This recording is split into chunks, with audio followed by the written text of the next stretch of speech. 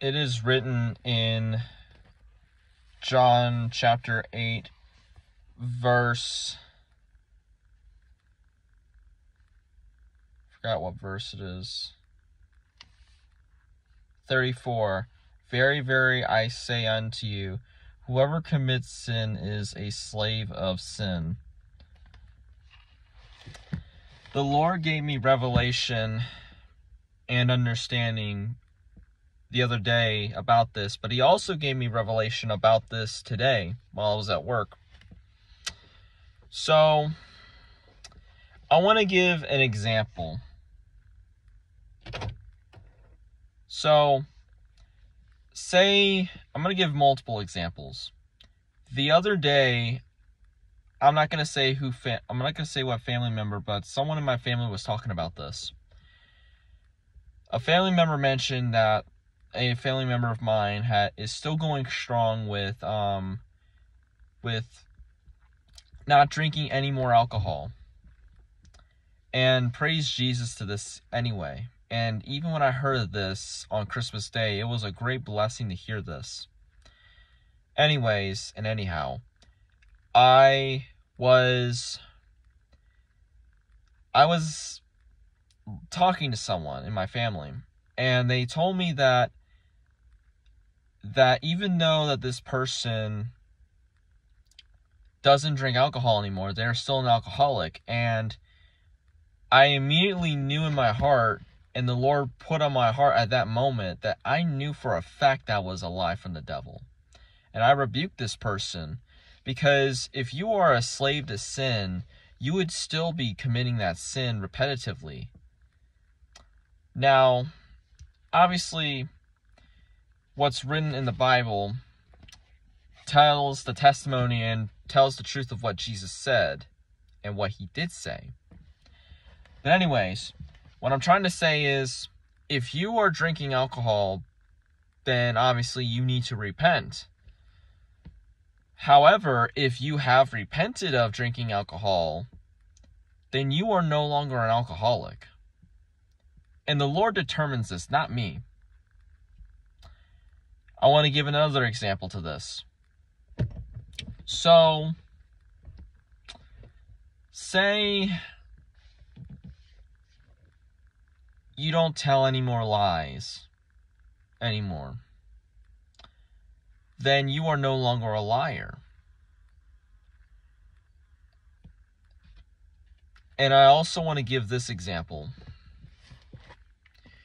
If you are no longer lusting after women or men, then you are no longer a lustful man and woman at heart.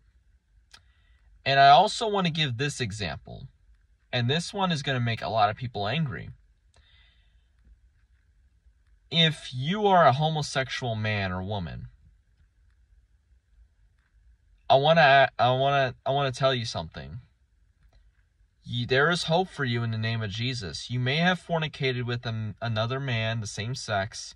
You may have fornicated with another woman if you're a woman. But there is still hope for you in the name of Jesus. Jesus' name is sharper than any double-edged sword. There is no hope in the world, but there is hope in Jesus. 100%, infallibly. And basically what I'm trying to get at also is, are we going to say now that that a gay man is still gay, but he repented of being gay or homosexual? And the same to women? If we can say that if a person that drinks alcohol, they're still an alcoholic, and we can apply that with homosexuality, are we going to say now that, well, that person doesn't live a gay lifestyle anymore because he changed his life or her life, but they're still gay? Are we going to say that now? Well, of course not. Why would we say that? Because if somebody was an alcoholic but repented, then they're no longer an alcoholic. Do you have an ear to hear to what I am saying? I want to give a clear understanding to anyone who's listening to this video. Jesus has revealed this to me multiple times, and if this is the moment where the Lord is going to tell you something, I want to tell you something. If you are struggling with any sin, addiction, whatever it may be, repent and go to the Lord Jesus and beg him with all of your might and all of your strength, whatever your entire being, to say, Lord, help me to resist the devil so that he may flee. But I want to tell you this too. You have to put your part into it too. Jesus can't repent for you. You have to do your part too. That is why Jesus said, if you are not willing to take up your cross and to deny yourself and to follow after me, is not my disciple. Jesus' words are very clear on that. But I want to tell you, if you are looking to repent, repent. Because the kingdom of God is at hand.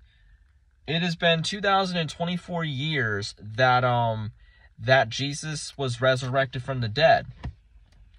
And he is alive. He is active. He's sharper than any double-edged sword. Don't believe in the lie that some people can say, well, this person doesn't drink alcohol anymore, so...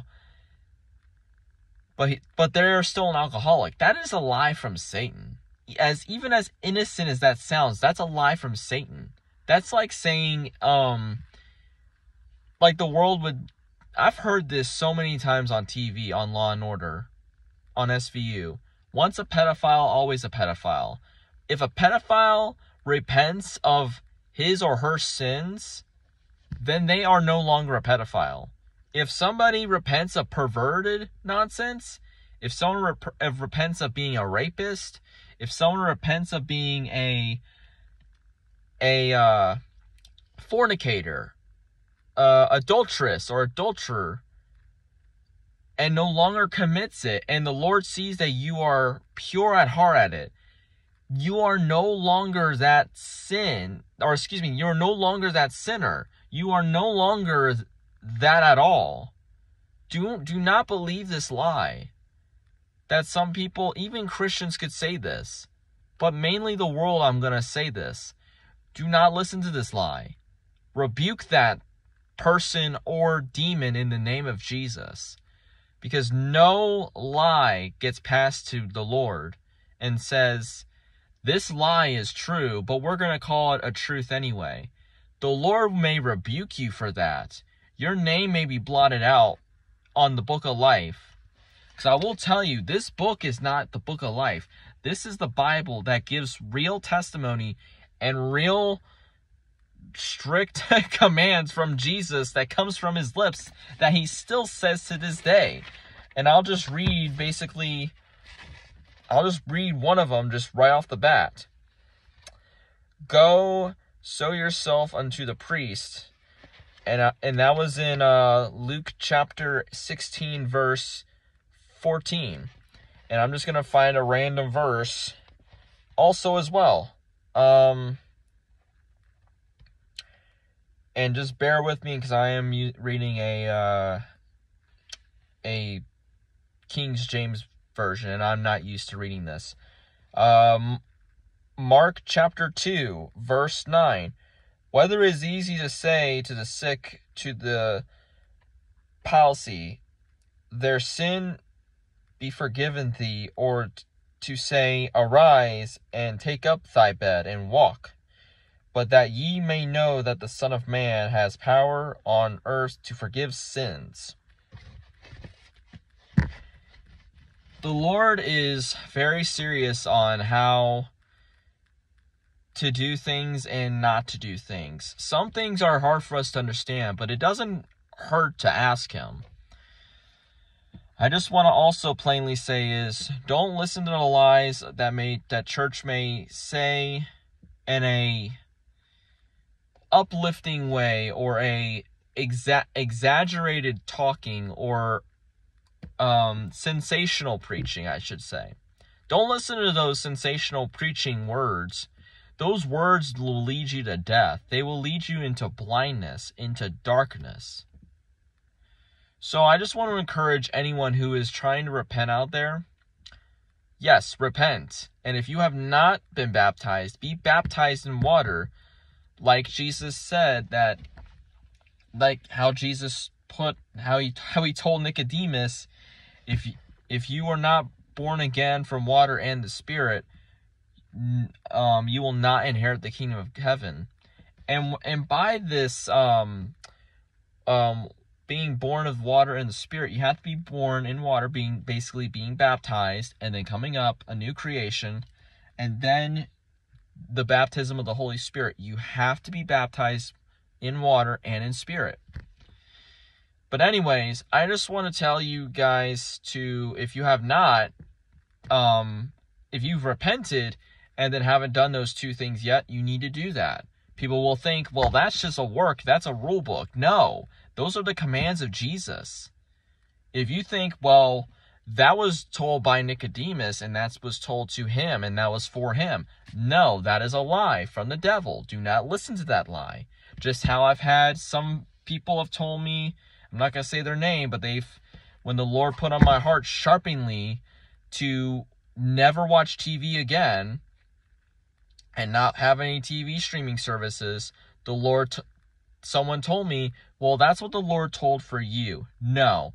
If we're going to say, well, these new teachings that supposedly are being taught are not aligned with the Bible, so we can't listen to them, or we're just making excuses for ourselves. No, quit the excuses. The Lord the angels are recording this, and the Lord will say to you on the day of judgment, either say, well done, my good and faithful servant, which will be to few, but to many he will say, depart from me, for I do not know you. I want you all to wake up to the fact that Jesus is alive.